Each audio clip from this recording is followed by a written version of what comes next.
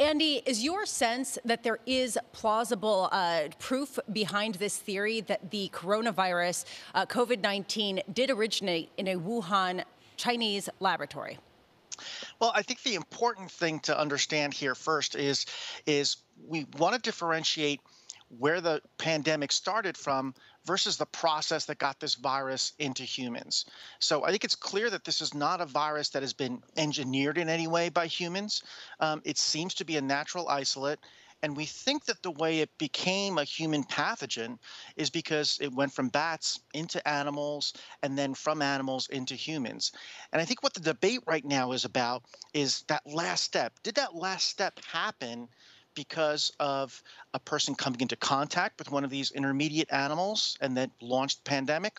Or is it a situation where a laboratory was working with this under unsafe conditions, there was some sort of a lab leak, and that caused the pandemic?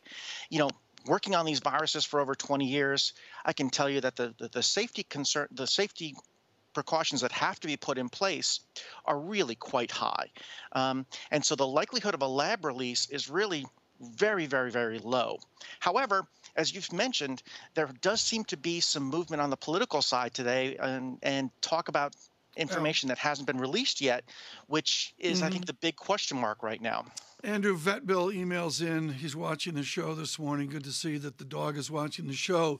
Andrew Pekosz, everyone listening with pets, including Francine Lacroix, can it go the other way? If we get COVID, can we give it to our pets, or for that matter, to animals of the agricultural persuasion? Yeah, excellent question. There is evidence that companion pets, cats and dogs, can be infected with SARS-CoV-2, and that's probably a result of their owners being infected. There's not much evidence of the virus moving in the other direction. So that's, I think, one good thing. When it comes to animals, I think we've seen that there are a number of animals that can be susceptible to infection.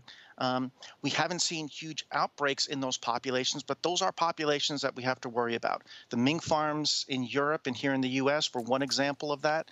And I think we have to pay attention to those kind of things, because anytime this virus enters another host, that gives it a whole new area to adapt, and the virus that comes out of those hosts may or may not be better at infecting humans. Andy, it makes sense that coronavirus that started at a market in Wuhan might have come from the coronavirus lab down the street in Wuhan. And it's also understandable why you wouldn't want to immediately discuss that. I mean, politically, it's difficult for China, and there's no reason to rock the boat. How important is it to scientists to find out where this virus came from? Oh, it is absolutely critically important.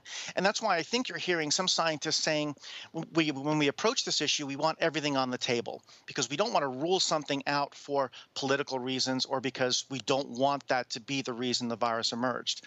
I'm simply saying that the critical thing here is going to be understanding how that virus went from bats into some other animal and into humans. And that's going to tell us something about the pathway in which viruses can enter the human populations, and that's going to help us prepare better for the next pandemic if we can find ways to limit that exposure. Again, if it happened through a laboratory, then that's something we also have to understand. But even if that was the case, it was probably adapting before that to infect humans, and so we need to go even deeper than that to understand how the ecology of this virus resulted in something that can cause such a tremendous pandemic. Dr. Pekosz, as we head into this Memorial Day weekend, a lot of people are saying if they've been vaccinated, they don't have to wear masks. They can be with other individuals without worrying about getting sick or infecting others. Is the risk of getting ill or possibly fostering some sort of additional variations pretty much off the table if you have been vaccinated at this point? I would say that if you're vaccinated, you certainly are protected to a great degree. We've had some tremendous data coming out, especially over the last 4 to 5 months, that shows how good the vaccine is working at preventing severe disease, at preventing symptomatic disease, and even at preventing transmission. Now, nothing is 100%. And what I really worry about is the 40 to 50% of the population that isn't vaccinated right now. We're in a situation right now in the summer that the virus is not spreading as efficiently as it did in the fall and winter when people were inside.